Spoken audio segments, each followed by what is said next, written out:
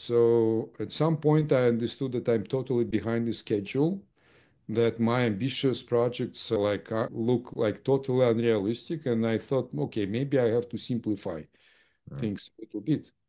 And then I recalled this previous project from JP Morgan about this incomplete market. Right. Hmm. And I thought, oh, maybe I'll just, present option pricing as reinforcement learning because it's so obvious.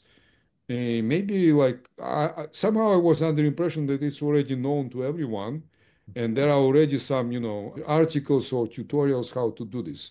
Like, like it was obvious to me that option pricing is equivalent to Q learning, what is called, not just reinforcement, particular Q learning.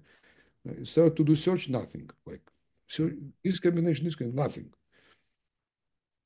Then I said, wow, well, actually, like no one understands it yet. So let me write a paper, put it as a, assignment, simple project, like very conceptual one, very simple to understand. Yeah. So this is what I did in this Coursera course. So when we decided to write the book, I said that I will cover chapters about reinforcement Really? learning and something which was even